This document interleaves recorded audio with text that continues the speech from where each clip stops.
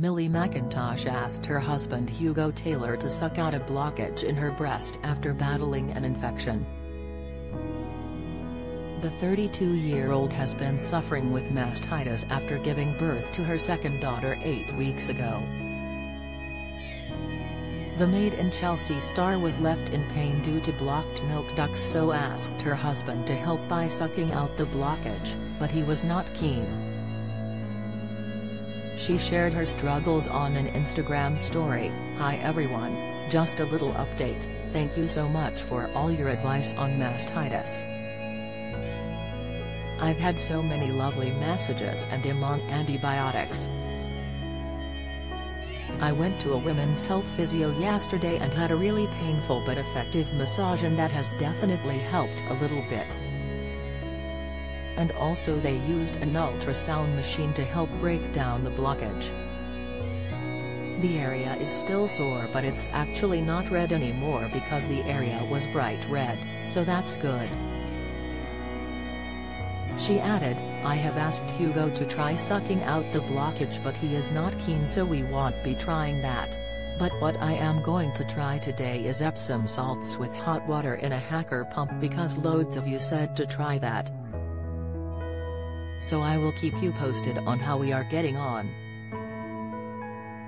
According to the NHS, mastitis is where breasts become swollen, hot and painful. It can affect men and women, but it's common with women who are breastfeeding.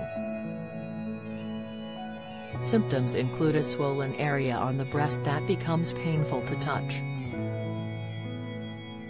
There may also be a burning pain in the breast, which could either be consistent or just when breastfeeding.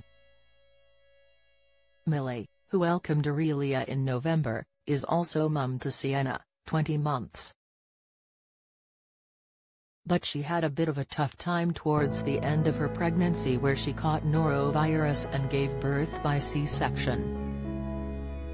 Posing in the hospital and holding her baby bump, Millie said, "Firstly, let me say that my birth experience was really positive.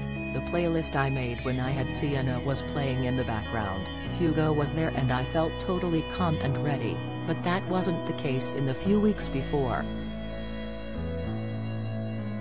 I was admitted to hospital 2 weeks before my C-section was booked in, as they thought I was in early labor and having contractions brought on by throwing up after I caught the norovirus.